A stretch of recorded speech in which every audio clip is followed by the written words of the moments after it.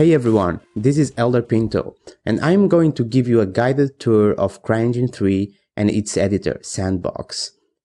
Throughout this training series, I'll be showing you how to create a complete environment scene from start to finish, recording and describing in detail all the necessary steps to bring an environment like this we're seeing here, or any other, to life. So we're going to start off with with the bare basics like the CryEngine 3 build and folder structure.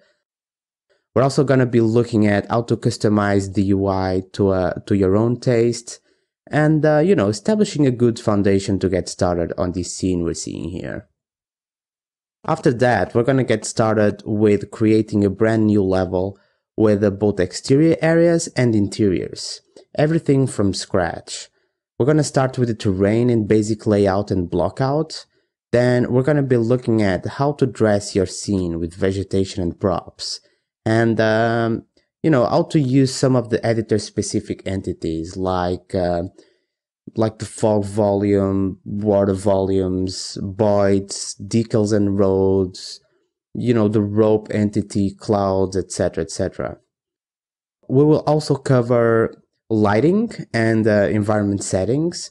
We're going to be looking at how to use CryEngine 3 unique image-based lighting system with environment cubemaps and deferred lighting as well. And it doesn't stop there. I'm also going to teach you how to use this, how to not only use the stock content, but I am also going to describe in detail how to create custom content, from decals to roads, terrain textures, particles, materials, and there's even a whole section on how to create a very simple game asset in 3D Studio Max from start to finish with LODs, proxy, custom textures, materials, and get it all in game. And of course, as I go, I will also give you, a bunch of tips and tricks regarding workflow, the editor, and other details that I learned throughout all these years that I've been using CryEngine. Basically stuff that will be just impossible to do on a written tutorial or documentation. You'll see that CryEngine 3, what you see is what you play functionalities, is just a pure joy to work with. Everything is real-time, lighting, shadows, decals, etc. You will never need to bake light maps, calculate or render anything. What you see in the editor viewport is exactly what you'll see in pure game. I hope you enjoyed this training series, and without further ado, let's get started. On the second volume, we're just gonna basically pick up where we left off on the first one. On this one, we're gonna resume working on this level that we're making here. Basically, we're gonna start by placing a few particles around, like a few dust particles in here, dust on the house's chimneys. What else do we have in here? Like these waterfall water in here, more smoke, etc., etc. And then we're gonna be talking about visual dynamics. I'm a really big fan of always having something moving on the screen, like whether it's animals flying, particles, etc. Then we're gonna be looking at decals and roads. Decals are very powerful on CryEngine. They just basically allow you to project a texture both on terrain and assets as well. Road tools as well. We're going to be painting a few roads in here.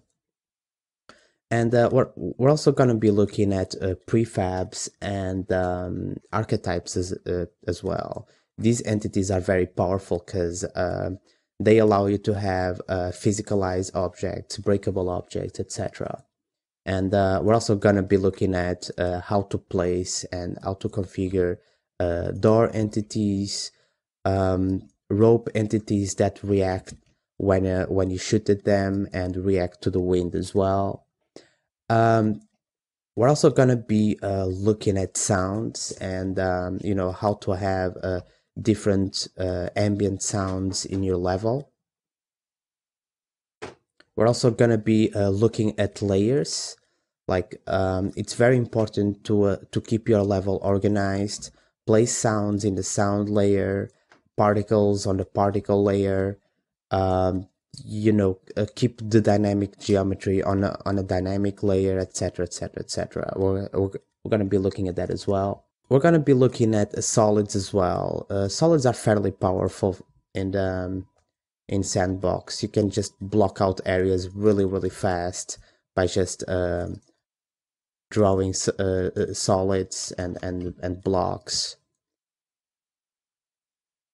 We're gonna be making a cave as well, like how to actually carve a hole on the terrain and have like a seamless transition between proper terrain and voxels.